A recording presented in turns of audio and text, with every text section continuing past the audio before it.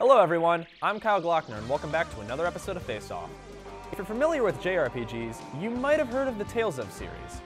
They're a bunch of games that typically don't tie into each other, spanning almost every single console since the PS1, with new installments coming out to this day.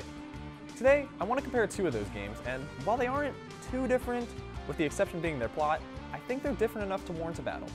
So for today's episode, I'll be comparing Tales of the Abyss and Tales of Vesperia. Let's get started. Being that these games are so complex, the way I'm going to do this face-off is pick a category, compare the two games, and determine the winner based on the majority of smaller victories. I'll start with the gameplay. This remains relatively consistent between the two games, which is mainly just walk from place to place, take a boat from place to place, and then finally fly from place to place. There isn't much the overworld has to offer, at least gameplay-wise.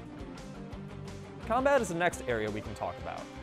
Once again, between the two games, it remains relatively the same, but there are a few noteworthy changes. The Tales games feature a pretty unique battle system, where you go into battle by colliding with an enemy, like most JRPGs, but the battle's in real time, forcing you to react and adapt to the enemy's attacks. Between the two Tales games, Tales of Vesperia wins here, because of its more advanced combo system, otherwise maintaining an identical battle system in Tales of the Abyss. Now that those two are out of the way, we can start to see where they really differ. As one would expect from two different games, the stories are vastly different. In Tales of the Abyss, our protagonist is Luc von Fabre, who is an amnesiac noble who gets caught up in a situation way above his head, causing him to meet our cast of characters on his journey back to his home of Batical. Although Luc starts off as your typical snotty rich kid, you eventually learn that Luc is actually a clone of the original prince Ash.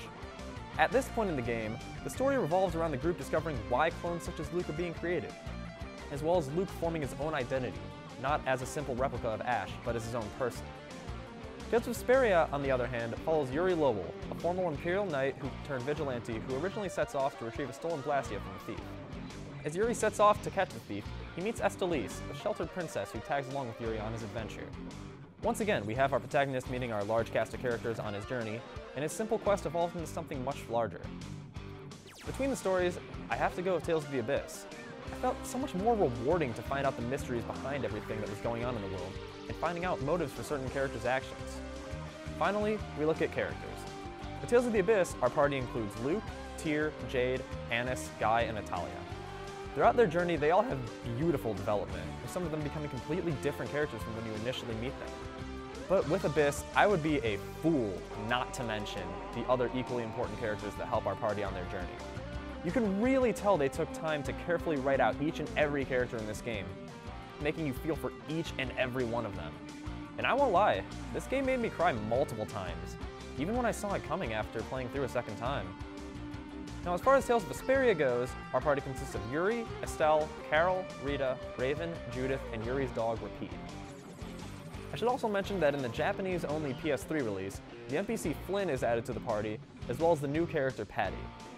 While there's a great amount of character development, it's definitely lacking in this game when compared to Abyss. There's still great development, don't get me wrong, but it just doesn't feel as engaging as it did in Abyss. Even Yuri, our protagonist, doesn't really change too much over the course of the game. But to be fair, he's not a typical protagonist.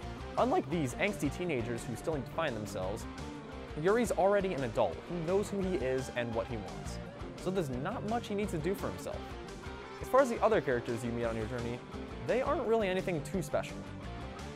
Even as I'm talking about the game, I can't really think of a single one that sticks out in my mind. So as far as story goes, Abyss is the winner. Overall, that's 1 victory for Vesperia and 2 for Abyss, so the winner has to be Tales of the Abyss. The story Abyss tells is one of the best in the Tales of series, and the characters are some of the best out there. While Vesperia may have more evolved combat, in a game where 50 to 60% of the entertainment value is the story, it's just not enough, and that leaves Tales of Abyss as the winner. So what do you think? Abyss or Vesperia? Be sure to let me know by tweeting me at ZTV goofing off using the hashtag Faceoff. Until next time, I'm Kyle Glockner, and I'll see you next time on Faceoff.